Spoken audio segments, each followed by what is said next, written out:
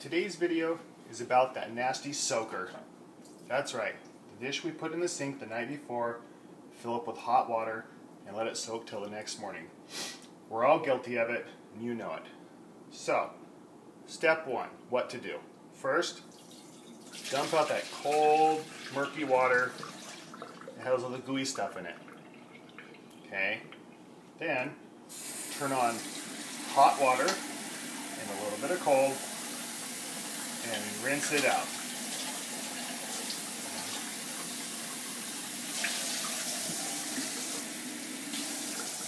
Wet the little scrub pad. Use any household soap. Put a few drops on that. Scrub counterclockwise. Scrub clockwise. Go around the edges. Wash the outside. That's right. The outside gets dirty too. Okay. It's all done. Clean, soapy, slippery. Turn back on the hot and cold water.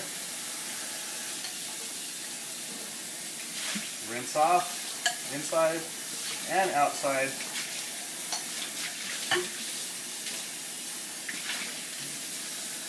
Nice, clean. Rinse out scrub pad, turn off water, and place dish in the dish rack to dry. Then, once it's dry, make sure to put away, because after all, just like the soaker not washing itself, the dish isn't going to put itself away. Thank you.